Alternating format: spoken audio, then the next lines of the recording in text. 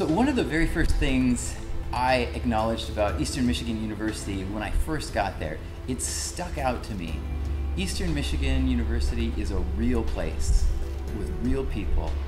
We think it's important that in our efforts to train real musicians that you sing the music that is in the ear of today. At EMU, we focus on music that's real, that you're going to be singing in your future, and giving you an opportunity to understand all of the intricacies within it.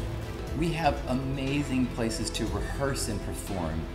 We've got a beautiful auditorium to rehearse in. The Honors College Auditorium is fabulous acoustics with a beautiful organ and harpsichord at our disposal.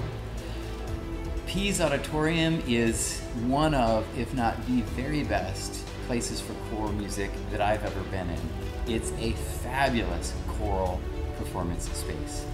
For over 100 years, concerts at Pease Auditorium have been thrilling audiences, and the hall is specifically well suited for choral music. So as a singer, the EMU voice and choral area offer a multitude of work.